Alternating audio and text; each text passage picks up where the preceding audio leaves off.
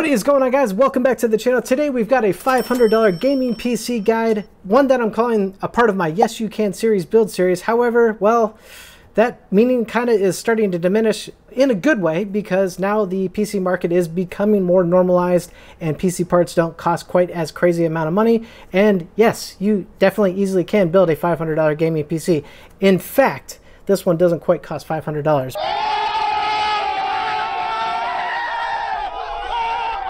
Which I will get to more later in the video. However, we do have a good gamer on our hands, so let's talk about the parts we got here inside this build, and let's get into some benchmarks. Let's go. Alrighty guys, let's not waste any time here talking about the parts that make up this build, because we do have benchmarks at the end of the video that you definitely want to check out because this is quite a gamer. So starting with the motherboard, here we have a micro ATX motherboard from Gigabyte, the DS3H B450 Wi-Fi. This part was actually a deviation from the original parts hunt video because in that video I did find a different motherboard, but as I went to go buy it, it was already gone. So I had to get back on the hunt and find something of equal value that simply would just work. And actually, I'm kind of glad that we did because that landed me back on Amazon Warehouse's page where I got this one for only $60. Now, it does look a little bit funny sitting in this case because this is a much larger case than what the motherboard really needs. This is a more mid-tower size case, and that's a micro ATX board. We got a bit of a space void here, but maybe some extra fans there will make it look a little better. However, we found such a great deal on Amazon to get this motherboard, I had to scoop it up. Next part we have here is the CPU, which I'm very proud of my findings for on this one.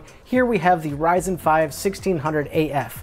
Normally these CPUs are extremely difficult to find in the wild, but essentially what we have here is a Ryzen 2600 in disguise. So what do I mean by a 2600 in disguise? Well, essentially it is kind of on equal performance levels of a 2600. That's usually why they're compared to each other. However, the reason is it's a reduced nanometer size from 14 to 12 and offers higher clock speeds. This part was a fun one to hunt down though, because it was my first time using Jawa as a marketplace to go search for some parts, and we managed to get it for $85. From here on out, definitely I'm going to be considering Jawa as a lucrative part hunt marketplace in the future. Next part up, we have the RAM, and this again is previously a recommended part that I cannot stop recommending for budget PC builds. And what we have here is a pair of 8 gig DIMMs for a total of 16 gigabytes, 3200 megahertz cast latency 16 from Silicon Power. Not quite much to look at in terms of RAM. Obviously we don't have any RGB things going on, but they're not a terrible eyesore either, and it gets the job done for what we needed to do, and all for just $47.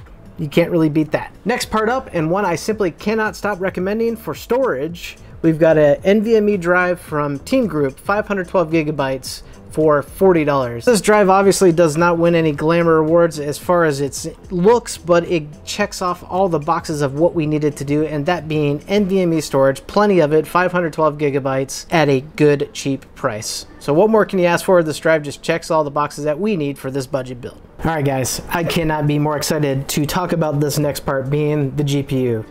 The heart of what makes a gaming system, and the heart of what was such a pain and about a year ago to actually find any kind whatsoever. So the RX 570 in the parts hunt video we found for $155.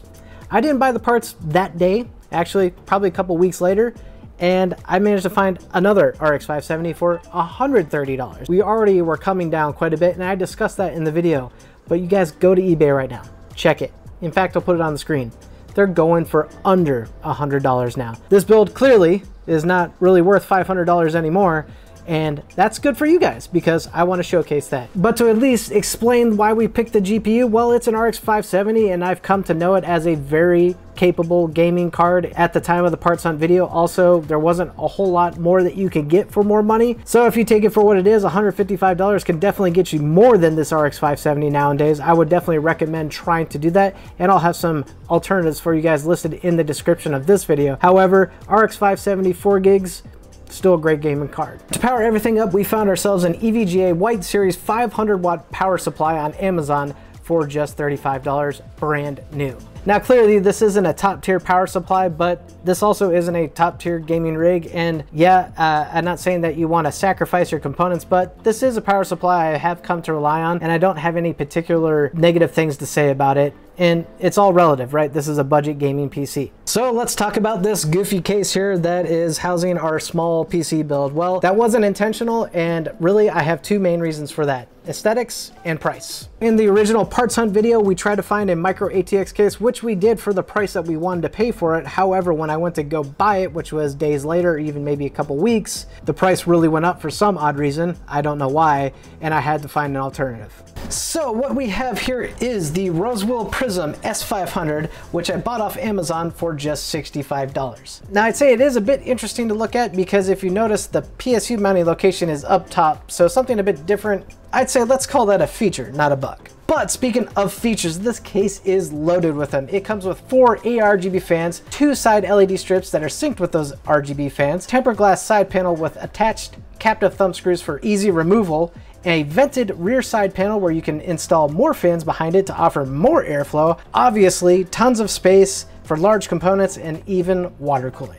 Honestly, the thing I think I'm most impressed with this case is just the sheer build quality. It was very easy to build in. There's no detectable areas where it felt like they got cheap with it. But I can see where it may not be your cup of tea. I thought the case was interesting. I wanted to build in it. It cost only $65 and has tons of features to it. I went for it. So guys, that is the build in summary, and let's be frank, I know what you guys are after. Let's just see how well this under $500 gaming PC can perform.